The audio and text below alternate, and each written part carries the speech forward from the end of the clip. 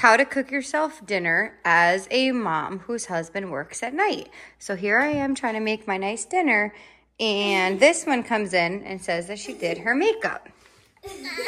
How'd you do? Good. Good? What did you do? You got lipstick on? I hear it's not just on your face. Oh, Cotton. Oh, hello. Cotton wants lipstick too. So where else is this lipstick? Can you open? It wasn't open, and then I did it with my shop. Okay, is it on my carpet? There's crumbs.